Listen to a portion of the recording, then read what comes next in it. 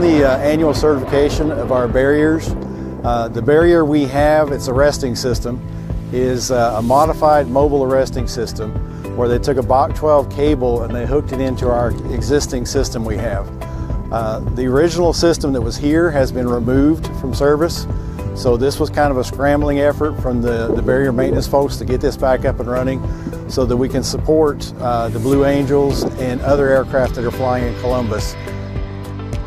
Blue Angel number 7 came in and did a engagement for us. You actually have to engage the cable to certify it. He came in, did a successful engagement. They ran the tape out, probably a couple thousand feet. Now barrier maintenance is going to do their thing. They're going to inspect the cables, they're going to inspect the tapes, and if everything functioned properly, then we're going to go ahead and certify the cable.